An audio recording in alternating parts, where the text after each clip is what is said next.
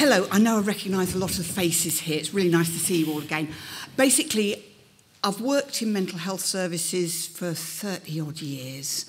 I've used them for more than a quarter of a century, and I've been trying to change the world for at least as long as that. So that's me. Don't worry about the doctor bit on that. It's a PhD in boredom. My PhD was called The Nature and Origins of Boredom. So you've been warned.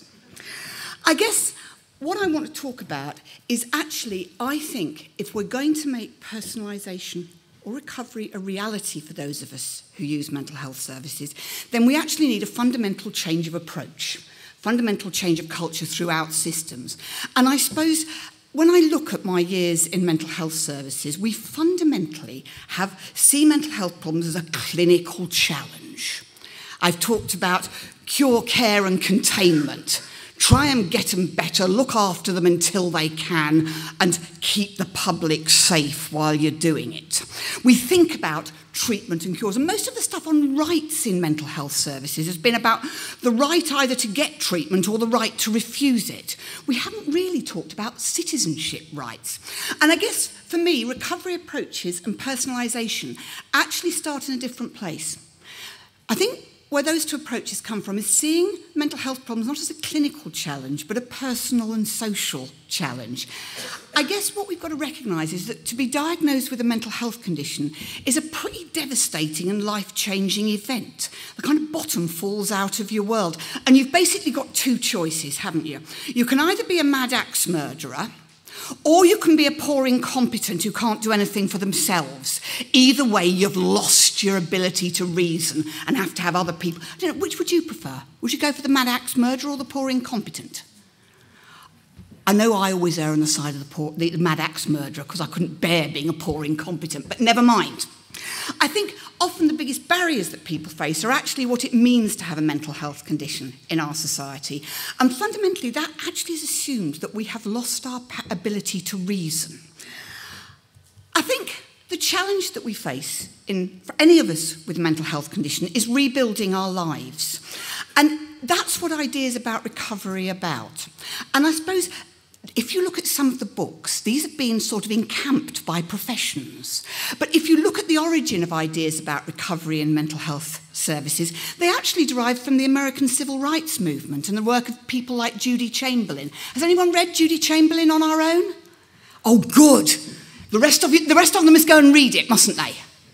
It's still just as relevant today as it's always been. And I guess for me, recovery is that journey of finding meaning in what's happened. And I don't mean biopsychosocial models. Getting a new sense of purpose, value in life, discovering and using your own resources, growing beyond what's happened. I used to work in rehabilitation services, and we all talked a lot about maintenance. I don't do maintenance, I do growth, and that goes on until you die. And some of you may believe it goes on after that. And I guess it's that essentially thing about building a satisfying, hopeful and contributing life. I am not talking about getting better. I'm talking about recovering a life, not recovering from an illness. It's not the same as cure. It's not about waiting for the storm to be over. It's about learning to dance in the rain. It's not about fixing what's broken. It's about finding wholeness, meaning and purpose. It's not a theory about the cause of mental health problems. I don't really care whether you think mental health problems derive from wonky neurotransmitters, brain chemicals, whether you think it's all those psychological processes that me and my kind have invented, you know, your ids, egos, superegos and dysfunctional cognitions, or whether you think it's about social ills or the action of various deity. It doesn't matter what got you into this position. The reality is that everyone faces the challenge of recovering a life. And most importantly, it's not a professional intervention. Mental health services can't recover people. What they can do is provide a fertile ground in which we can grow, or fail to provide that, which I suspect is most people's experience. No formula for recovery. This is where you have to be careful of psychologists. We're very good at inventing stages of things. We did it with bereavement. We did it with addictions, didn't we? Pre-contemplative and God knows what. We've done it with recovery. Fortunately, the social anthropologist came and saved us and found that we didn't obey the stages. People just don't. But it does appear that there are three things that are critical in recovery. One is hope. You can't rebuild your life unless you believe it's possible. The second is control. I'm not talking about choice here, because choice for me in mental health services is often meant choice of what we choose to offer you. You know, you can either have a day centre or assertive outreach. Have any of you ever woken up with a burning need for assertive outreach? I haven't. I guess that being in control of your own destiny, in control of your own life, and in control of the support you receive to live it.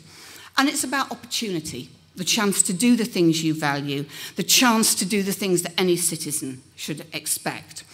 And I guess there's obvious fits there with personalisation, aren't there? Less obvious fits with some of our traditional approaches in mental health services. I very much see recovery and personalisation actually being part of a shared vision. They're both rooted in lived experience. They weren't something that was invented by the expert professionals. They came out of people's real lives. I think the second is they both have the goal of equal citizenship. They both move beyond cure, care, containment and actually thinking about rebuilding lives. Challenge the mental health system to see people as people rather than patients. To think about people and their lives rather than their psychiatric career. Go and have a look at a set of notes. You'll find pages and pages on people's psychiatric becoming and their psychiatric career. What about our lives? I think the next thing is they really do require us to rebalance the ideas about treatment. Now, I've got no objection to treatment, but I think we have to stop thinking about, does treatment get rid of problems? And start thinking about, does treatment get you a life? Does clozapine get you a job? Does CBT get you a partner? Does OT get you a job? Get you a life? I just think it's something about how we actually evaluate those very differently. So I think actually there are three elements to the fundamental change in culture and approach that we need. First of all, it's redefining why we're here. What is the purpose of a mental health service? Is it to get rid of problems, or is it to help people get lives? I think the second thing is actually changing the balance of power. I'm sorry, I don't do empowerment. That's the psychological version of power. I think what we're talking about is really changing the balance of power within services. Very much about how mental health professionals of all hues, social care professionals, are on tap there when we need them, rather than on top determining what we do. That's what Churchill said of scientists. We need their expertise, but for God's sake, don't let them run the country. We need all these expert psychologists and things, but for God's sake, don't let them run people's lives. I think the final thing is actually creating communities that can actually accommodate all of us, that business about equal citizenship. Have we made any progress? Well, I've been around for a long time and we're in a very different place from those old long-stay institutions. And we've got all sorts of things now. We've got recovery indicators and recovery strategies. I've written a few myself. We've got recovery training. We've got peer support workers. We've got recovery colleges. But I am really worried because I'm really scared that both recovery and personalisation in the hands of very powerful professionals who are very good at turning things into part of their own game. So I see still recovery is about getting better. How many people can you discharge? How many people have you recovered today? I also see those little adoptions. So we've got recovery models. You know, you can have medical models, psychological models, and recovery models, just like all the rest. And then, of course, we have recovery interventions. You've got to do a recovery star and then you're done. We've got recovery teams. And then we've got recovery workers. All that kind of encampment of ideas and changing them into your own. I don't really think that the balance of power has changed. I think we've very clearly got the idea that the expert knows best. And of course, we allow choice and control when you agree with the expert. If you don't agree with the expert, you lack insight. And that lacking of insight is, of course, a symptom of mental disorder. So other people have got to decide for you. We've got the whole language around. You do know, actually, the definition of insight is agreeing with the experts, don't you? So it is. Go and have a look. Go have a look. I guess we've also seen, at the same time as all these ideas about personalisation, all these ideas about recovery, we've actually seen the ultimate use of power increase horribly. One of the things that frightens me to death is what we're doing with compulsory detention. We invented CTOs, which don't work. Have you seen the paper? But we thought those would stop people having to come into hospital. You know, if we forced people to do things in the community, then we'd be all right. Hasn't worked. We've seen a huge increase in CTOs, and we've seen a huge increase in number of people we detain in hospital. This is really a primary emergency. But no, where are the people talking about it much now? You know, we did our opposition to the Mental Health Act, and this is what we're doing to people now. For me, actually, recovery and personalisation require a different model for understanding the challenge. And I think, if we think about it, there's two ways of promoting inclusion and citizenship, aren't there? You can either change people so they fit in, or you can change the world so it accommodates people. In mental health services, we are really good at trying to change people to fit in. We psychologise them, we nurse them, we occupational therapise them, we psychiatrise them in order to help them to fit in. I'm actually going to suggest that we have a lot to learn from a broader disability movement, and that what we need to do is replace that clinical framework of changing people to actually a social model and a human rights framework. God, that sounds a bit radical for the NHS, doesn't it?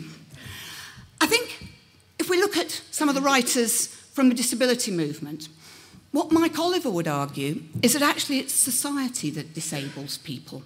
It's not some intrinsic thing about my bipolar disorder that disables me.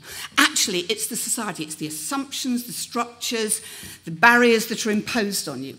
And I suppose what we're talking about when we talk about a social model is actually focusing on the economic, environmental, cultural barriers that prevent participation. And you know, it isn't actually new.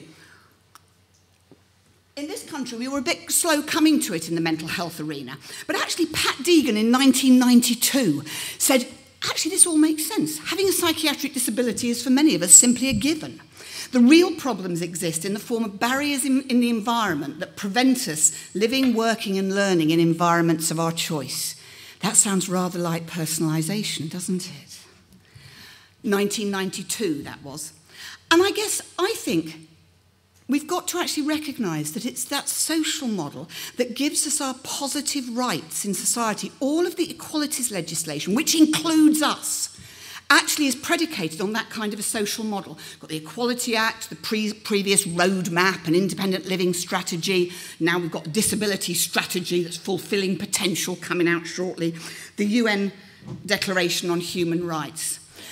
And the United Nations Convention on the Rights of Disabled People actually does talk about Article 19, the right to live independently and be included in your community. Now, in mental health services, we normally sort of say, all right, independence means leaving services. Independence means no longer needing help. That is not what Article 19 says. Actually, what it says is the right to the assistance necessary to support living and inclusion in the community. And I think that's where we've got to get to. Independence, recovery is not about putting right what's wrong. It's actually about how we can enable people to access those opportunities that anybody else, and making sure people have the support to do that. So actually, I think it makes us ask different questions. Instead of starting from what's wrong with a person, and I could find in any of your notes great catalogues of what's wrong, deficits and dysfunctions, can't I?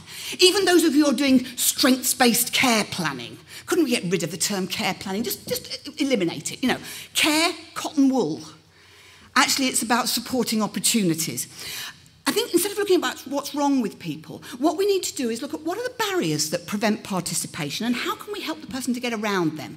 How can we provide the support and adjustments that people need to get around those barriers? And I think it requires us to think very differently about independent living.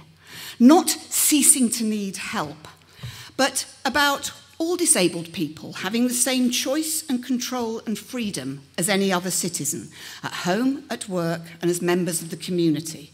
This doesn't mean disabled people doing everything for themselves, but it does mean that any practical assistance people need should be based on their own choices and aspirations. And I think that's what recovery and personalisation are about. And actually, that is government policy. I'm not quite sure that health and social services have caught up with that yet. But unless we do, unless we actually have that shift in thinking, I think we're going to have great difficulty in promoting recovery or enabling people to take control over their lives. I'm going to shut up now. Did that go on too long?